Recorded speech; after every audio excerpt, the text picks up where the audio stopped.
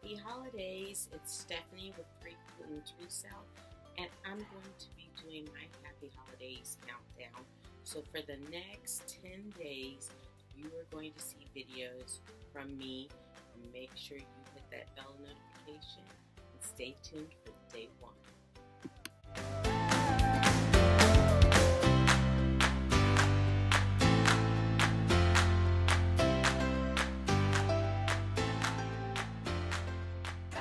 Happy holidays, friends. It's Stephanie from Three Queens Resale, and if you are new to my channel, thank you so much for finding me and clicking, because I know there's lots of options out there on the internet, and I just appreciate you giving me a small bit of your time.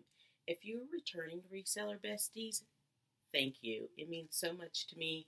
I am almost to 400 subscribers, which for me is like, wow, 400 people like me. So thank you so much for joining me. I am hoping to grow this channel full of positive people who are interested in reselling and growing the reselling business, or just using reselling as a side hustle to get out of debt, because we all want to do that. So today's video is 1 of 10 and 10 days of videos. Actually, I might try to do 12. I don't want to try, like 12 days of Christmas on the first day of Christmas. So maybe I'll do 12. Let's do 12. Okay. So day 1 is going to be me sourcing my own stuff. So if you're new to my channel, I am in the midst of 1,000 item challenge, and you'll get to see the update on that tomorrow. But in the midst of that, I am sourcing like crazy, going to the bins, going to consignment shops, and I'm like tired, and I'm out of space. I just ordered another IKEA shelf that my husband has to go pick up tomorrow and put together. That's probably gonna try to squeeze in right here behind me. So I'll be like in a little reseller cave in this bedroom. But what I decided to do was I'm gonna go through the bins that I have, and especially some of the older things, and go through them and decide if I want to keep it listed, if I want to relist it, meaning it's just like an old stale listing. In some cases, I discovered I had things in these bins that weren't listed for whatever reason. So I'm just going to do what I call like a double check and kind of source, and then pull some things to send to ThredUp. So I will do that quickly. I'll do one box with you, but then I'll sort through and go through a haul at the end so you can see what I'm going to do with the items that I pull out. Does that sound good? Okay. I like to go in order so I don't get confused. So I'm just going to start with A-O. So this is a Jamboree kids dress. I'm going to keep that because it's hard. I'll probably just relist it because it's hard. These are all kids' clothes. These are mini Bowden shorts. This is a Jamboree's girls dress. So I'm just going to double check to make sure all this stuff is listed. This is also a kids item. And this is a Hannah Anderson. And on Poshmark, I might just like copy and paste the listing, or just like copy it and like create a new listing, relist it, so that they come up fresh. But this would be a cute holiday sweater for some little boy. I do have this safe wallet. I'm going to make sure that this is cross-listed to Facebook Marketplace. And, oh, here is a beanie hat. I'll definitely make sure that that is cross-listed. And then this is an Under Armour full zip jacket. So I'm going to keep all these things. I'm not going to give any of these to ThredUp, because I don't think ThredUp would take any of these. But what I am going to do is hop on my Poshmark app and double check to make sure they're all listed on Poshmark. And if they are, I am going to use List Perfectly to cross-list them to the other platforms so we can get some of these things moving. And I'm going to go through all these boxes and repeat this process one at a time. So this might not all get done in today, but I will definitely do a few and have a little haul for you in a moment. So be right back.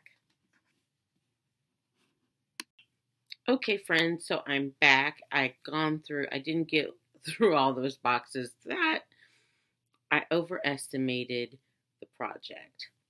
So that's going to take me a little bit of time. But I will show you what I did go through and what I'm going to do with the products. So I have this stack and this stack. These are items that are going to go to ThredUp. So I pulled up each listing. I looked at the comps, and if it was under 30, I decided that I could let it go.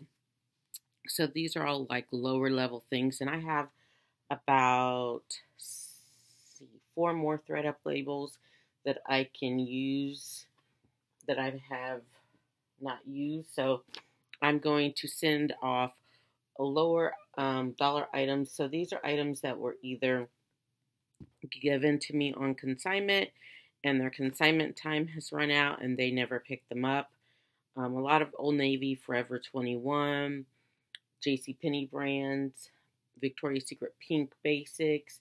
So I am going to send those to ThredUp and see what I can get, if I can get anything. So these are things that I'm really not that concerned about anymore. I would rather have the space in my bins for new items. And then these are items that were in inventory in the boxes, but were not listed for whatever reason. So I'm going to do a quick haul of those. If you're interested, please leave me a comment because I read all the comments and I will get it out. I'll do an offer that includes shipping. I'm adjusting myself so I can show you. So this is a Jamboree dress. Jamboree is not in business anymore. It might be a catalog brand, but there are no Jamboree-like stores here in Central Indiana, and that was my go-to for my little girls. It has pockets, so we shall get that listed because there's still a market for kids' clothes. These are adorable little mini bow. That dress is a size 5, by the way. These are adorable 3 youth mini Bowden girl shorts. So I was wondering why these never sold. It's because I didn't list them. I don't know. Sometimes I do weird things and get out of order. Here's another Jamboree dress. So this would be perfect for spring. It is also a size 5. Striped little zip-up back dress. It's lined. This is a medium petite loft, semi-sheer, nice. Hold on, let me get it together here. Career shirt, collared career button down. So these are all items that I thought worth keeping. Let me get them listed and see what I can get. And this is a Lila P dress, summer dress. It's lightweight rayon, I believe. This is a men's shirt. It is Giorgio Ibani. I would send this to ThredUp if ThredUp took men's things, but I'm gonna get this listed and make sure I put it on Grailed as well as Poshmark because Grailed and it specializes just in men's items.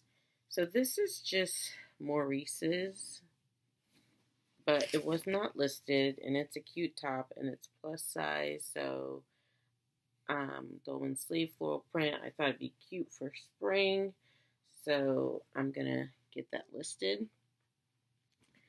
So this top was listed. It's sold on Poshmark. I couldn't find it, so I never relisted it, and so I found it, and I'm gonna relist it, and hopefully it will sell again. It's Babadoo, which I think it's just like a boutique brand. I'm not really sure where it's sold. Same situation with these. These are Under Armour, like booty shorts. They are a size, I believe they're like a small.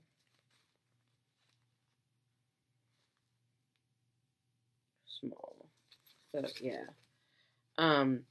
They sold. I couldn't find them, and this is right when my husband took over doing inventory, and he had them on the spreadsheet as heat gear. That's why I couldn't find them instead of Under Armour, when they're Under Armour heat gear. So I'm gonna get them relisted and get them in inventory. These are Sam Edelman. They are a size,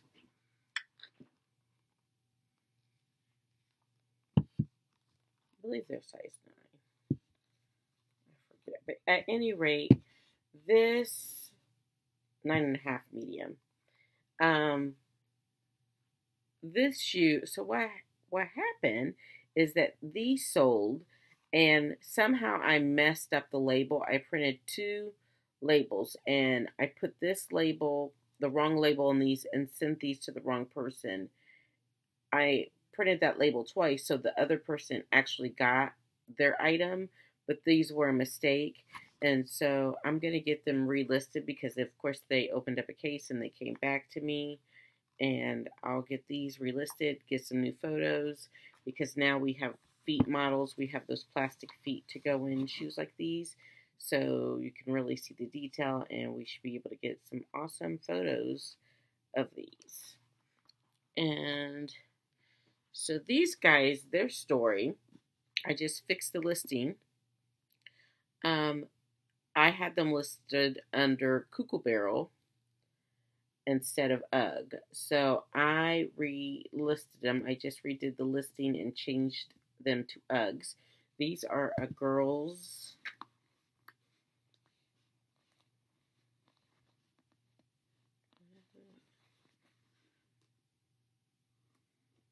one. The girl's one.